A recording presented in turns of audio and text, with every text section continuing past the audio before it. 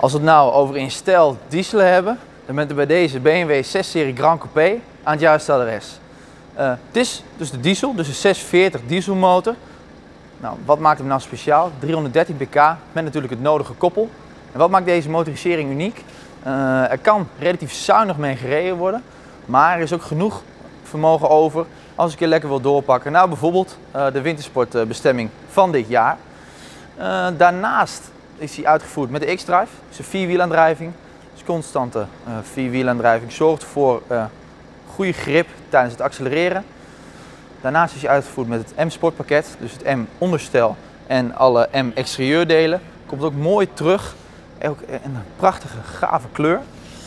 De opties, de cameraman die ligt zo goed uit, panoramadak, keyless entry, M-styling, M-lichtmetalen velgen.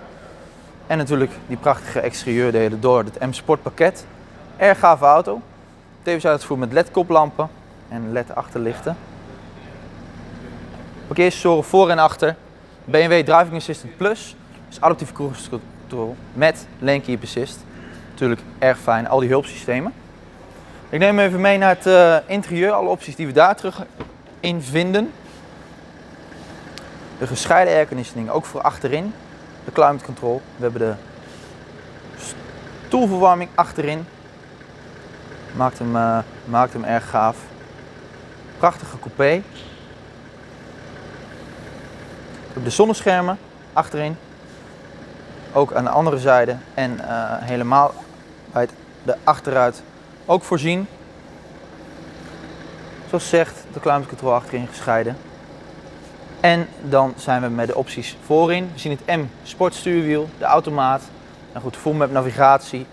En mooi de virtuele cockpit.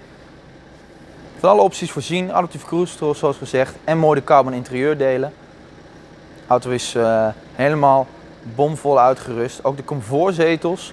Dus met elektrisch verstelbare functie en memory functie. Alle opties op het stuur.